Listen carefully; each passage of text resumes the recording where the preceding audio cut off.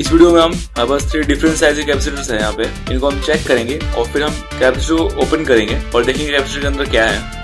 क्या तीनों कैपेसिटर के अंदर डिफरेंट इंटरनल स्ट्रक्चर है, डिफरेंट इंटरनल स्ट्रक्चर है या सेम है, ये हम देखेंगे इस वीडियो के अंदर। इस वीडियो में मैं तीनों कैपेसिटर को ओपन करूंगा और दिखाऊंगा आपको इनका इंटरनल स्ट्रक्चर। हम इस कैपेसिटर को चेक करेंगे। जो कैपेसिटर है 440 वोल्ट AC, उसको हम चेक करने के लिए पहले AC सप्लाई में सिंगल लैंप कनेक्ट करेंगे।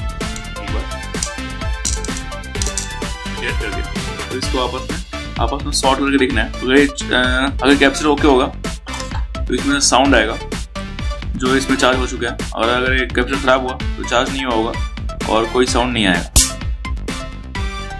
ब्रेक की साउंड सुनिए आपने तो कैपेसिटर ओके है।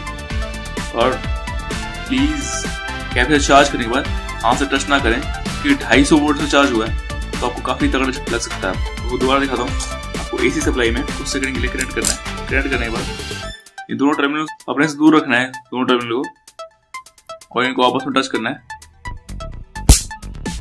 और देख सकते हो कैपेसिटर ओके है। ऐसे आप सारे कैपेसिटर के साथ कर सकते हो। इनको चार्ज करके चेक कर सकते हो। कैपेसिटर को आप चार्ज करना, ये 50 वोल्ट का है। आप इसके अंदर कोई वोल्टेज चार्ज कर सकते हो। और शॉर्ट करने के बाद अगर ये पटाखे की आवाज आती है तो कैपेसिटर ओके है हमारा, क्योंकि वो चार्ज उठा रहा है और ऐसे डिस्चार्ज होगा। तो मैंने भी चार्ज कर लिया, आप देखते हैं, देख रहे हो स्पार्क हुआ इसमें। तो कैपेसिटर ओके है हमारा, चार्ज हो रहा है, इसमें भी स्पार्क हो रहा है, देख सकते हो आप। तो इसमें चार्ज स्टोर हो रहा है। हमारे तीनों कैपेसिटर सही हैं। अब इनको हम ओपन करके देखेंगे कि इनके अंदर है क्या। सबसे पहले हम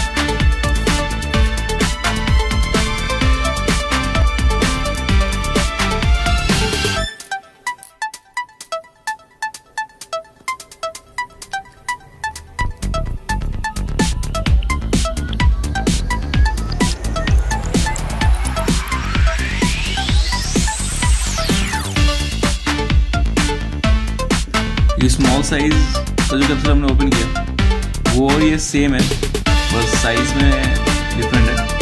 तो मैं इसको ओपन करके दिखाऊंगा। 40 वोल्ट कैप्सूल